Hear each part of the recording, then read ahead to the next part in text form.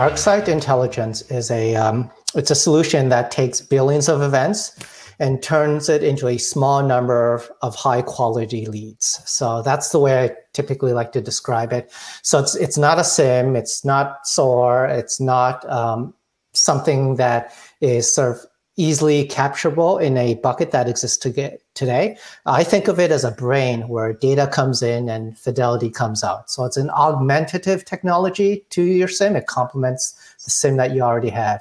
The way it works is it takes data that you're probably already collecting, so security logs, think Active Directory, endpoint, networking information, stuff like that, and then uses machine learning and risk modeling to essentially do what would be very difficult for a human team to do, which is to look through all of that data, the huge volume of data that you get every single day, and look for really dangerous and unusual patterns of behavior in that data.